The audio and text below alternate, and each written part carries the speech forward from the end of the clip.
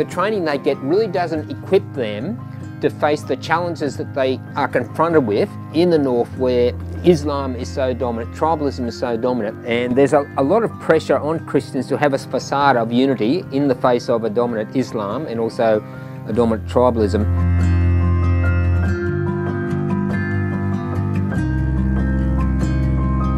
It's so vital that we're recruiting and training up local Christians be trained as leaders in the north. So we need like an MTS, ministry training strategy. People are very much attracted to the apostles and prophets who come down from Ethiopia. They come with a special anointing, a special prophetic power from God to predict the future, to have power over the demonic, power to bring blessing and healing.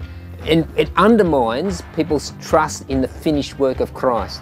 This prosperity gospel, it seems to be all pervasive, a bit like the bushfire smoke we had in the summer. You know, you are a child of God and you have the right to speak into existence the blessings of God. And again, we need to be working together to really identify false misleading teaching and how we can armour our people against it.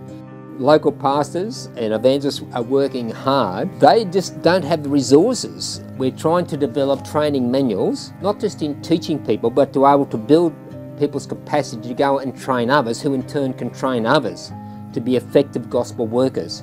So we handle the scripture correctly. We can teach the story of God's salvation from Genesis right through to Revelation. So we want to partner with Anglican Aid, with CMS, to be recruiting local people, be training them up in the north for ministry in the north. And I just love your partnership with us in that.